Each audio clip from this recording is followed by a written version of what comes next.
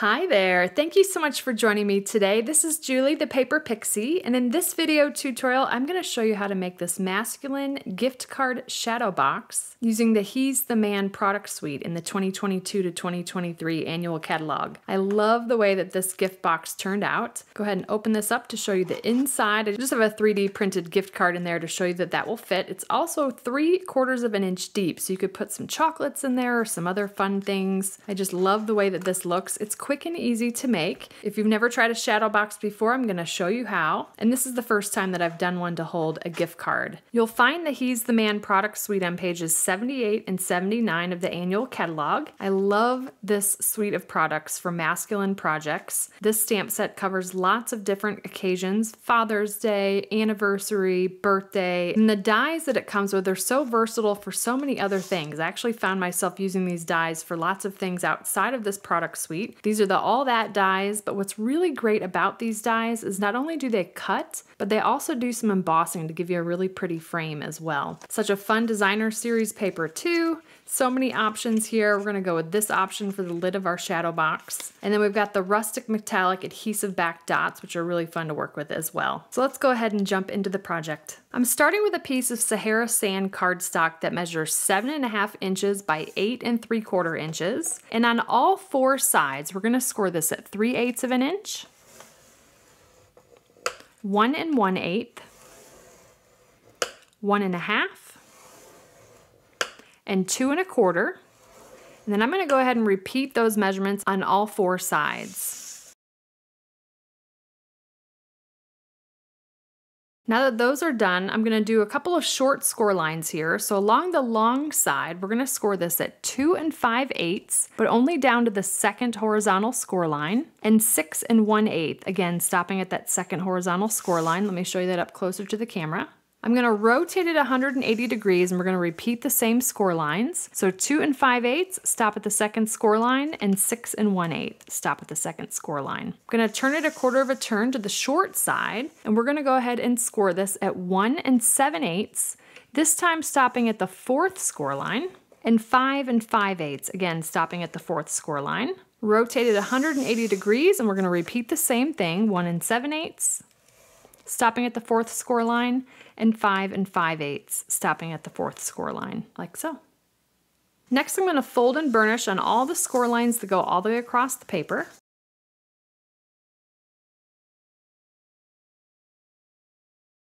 All right, now bring in the template here. In this version of the shadow box, I'm going to do side tabs here to make it a little bit easier to go together. These are optional if you'd prefer not to do the side tabs. I personally find it easier to put shadow boxes together with the tabs. They're a little bit sturdier. So I basically like to come in and cut on either side of where that tab is. So I'm coming in 3 score lines and then 4 score lines, and then cutting up, basically stopping just before this large section here. Let me go ahead and do one of these just to show you. So basically kind of cutting a strip like this, because we do want to leave part of that behind for this tab here. I'm going to turn it 1/4 of a turn, and we're going to remove all of these little sections here. So basically cutting up that score line that's just next to that larger section. We're going to remove that whole corner piece. And then here I'm going to come in and just cut right before that tab, so that what we leave behind is the tab there. We're going to repeat the same thing on the opposite side here. So again, cutting up either side of that tab that we want to leave behind, like so. Turn it 1/4 of a turn and remove all of these small sections, and then leaving that tab behind. One quick tip: if it's easier for you to make sure that you don't cut those tabs, you can come in and just put little X's here for the sections that you want to leave behind. And sometimes that helps to visualize it. You're not going to see those once we put the shadow box together. All right, so I'm going to turn it 180. We're going to repeat the same thing on the opposite side here. Again, just coming up each of the vertical score lines on either side of that tab, stopping at that big section. Turn it 1/4 of a turn. We're going to remove all of that, and then make sure we leave behind the tab. Then same thing over here, cut up either side of that tab. Turn it 1/4 of a turn, remove all these small sections, and then leave behind the tab. Okay, now we're going to come in and miter cut those tabs. All right, like so. Now we've got these short score lines as well. This is going to help us put together the shadow box frame here. So I'm going to cut up each of those short score lines. I'm just going to do all 4 of them. like so. And then to create our shadow box frame, we're gonna need to cut on the diagonal here. So since I'm right-handed, I like to cut from right up to left. So we're gonna come down a score line from the bottom of that cut, and I'm gonna cut on the diagonal from score line to score line, like so.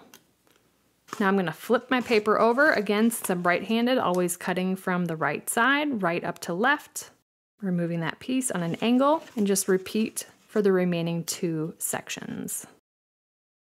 All right, so now we look like our template. Next, we're gonna come in with some tear and tape, and I'm gonna flip this over so we've got it kind of curving this way, the outside of the shadow box, and I'm gonna run tear and tape along all of the 4 outside sections. I'm lining it up right to the score line as opposed to the edge of the cardstock. And then I'm also gonna put tear and tape on those tabs. And then finally, I'm gonna flip this over and we're gonna put a little piece of tear and tape right along that diagonal cut that we made. And it's totally fine if we're a little messy there. Nobody's gonna see that after we put it together. All right, now I'm gonna be brave and remove the backing off of all of the tear and tape. You wanna be gentle moving it off of the diagonals here. You can always use your silicone craft sheet if that'll help you. All right, now our shadow box is ready to put together, and we're gonna focus on the sections that have the tabs attached, so the ones that don't have the diagonal cuts. And I'm gonna go ahead and fold on the 1st and 3rd score line. So 1st and 3rd, and then I can press this flat into place, like so. That's starting to form one of the edges of our shadow box here. I'm gonna repeat the same thing on the opposite side, again folding on the 1st and 3rd score line from the edge, and then pressing that down flat. Next is the tabs. So I'm gonna line up this score line with this cut edge. Now, quick tip, if you have any tear and tape that's hanging over the edge, just fold it right back onto itself. Okay, so again, this score line with this cut edge to start to form our shadow box corner. And then tear and tape makes this go really quickly. Just gonna repeat the same thing on all 4 sides. All right, so we've got our corners are done.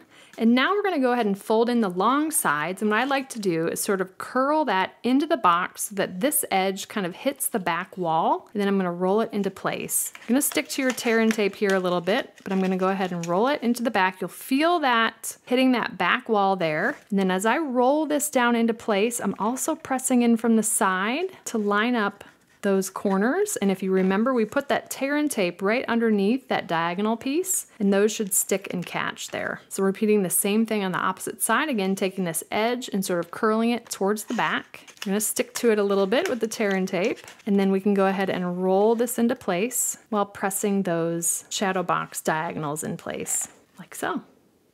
All right, now go ahead and put your gift card in there. Again, that's just a 3D printed one for purposes of the video. We'll put this off to the side. And next I have a piece of the He's the Man Designer Series paper, and this measures 4 5/16 by 5 9/16. That's just 1/16 more than 4 1/4 and 1/16 more than 5 1/2. That 1/16 of an inch increment is gonna help this lid fit over the box. And then all we're gonna do is go ahead and score this at 5/8 of an inch on all 4 sides. Like so. I'm gonna go ahead and fold and burnish on all the score lines. And then a real quick and easy template here. I'm just gonna come in and cut up each of the vertical score lines, stopping at the horizontal score line along the long side. And then I'm just gonna come in and miter cut those tabs. All right, like so. Next, I'm just gonna use multi-purpose liquid glue on the tabs. And we're gonna line up this score line with this cut edge to form our box lid corner. And then we're just gonna repeat that for the remaining 3 corners.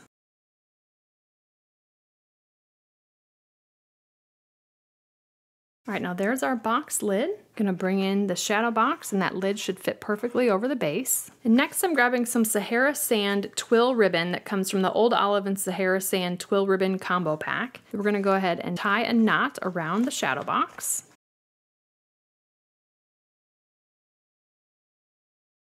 Just did a square knot there with straight edges. And then we're gonna do a little bit of stamping and embellishing. Next, I'm gonna stamp the sentiment "To the Man Who Does Everything" in Early Espresso onto Sahara Sand. Then using our new magnetic cutting platform, which I absolutely love, I'm going to go ahead and line up this rectangle from the All That dies. And then I'm going to cut a piece using this label from Cajun Craze. And you'll see that those stay together on the magnetic cutting platform. I love this. Then I'm going to go ahead and run that through the machine.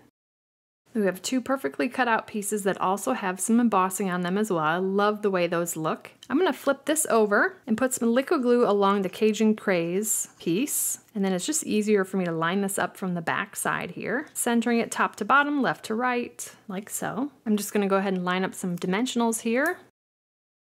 We're going to pop that up on the front of our box.